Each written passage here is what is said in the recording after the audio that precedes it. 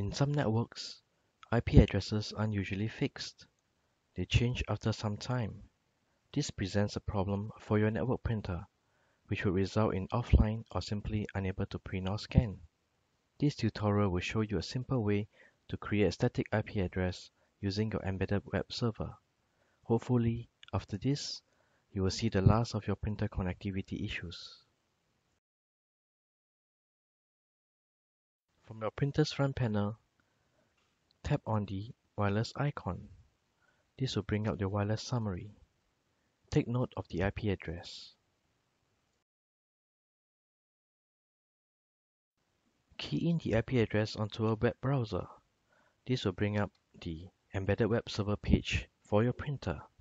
Next, go to Tools, and under Tools, click on the Utilities tab. Under this tab, select Bookmarking. This will bring up a new page. You can see there is a Set a Static IP Address. Click on the tab.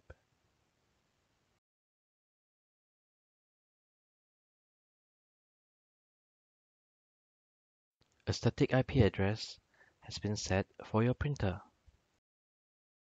The static IP address is shown here. From your programs, go to your HP printer folder. Select Update IP address. Key in a new static IP address.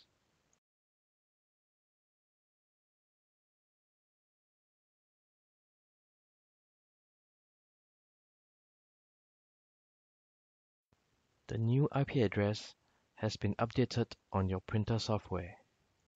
Remember to save it.